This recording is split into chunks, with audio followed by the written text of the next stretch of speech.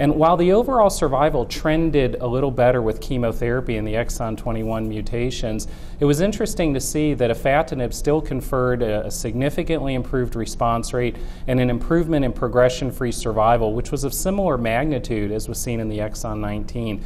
Any thoughts on why that would not translate into an overall survival difference?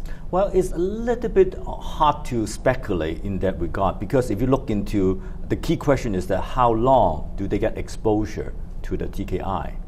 I mean, the chance is the fact that, in the control arm, okay, they got about 60 to 70% of them actually receive TKI as a second-line treatment.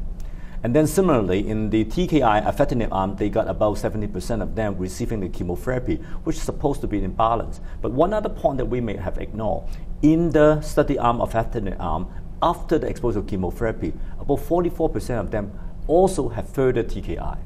So to me, it may be not just afatinib, it may be the duration of exposure to the TKI.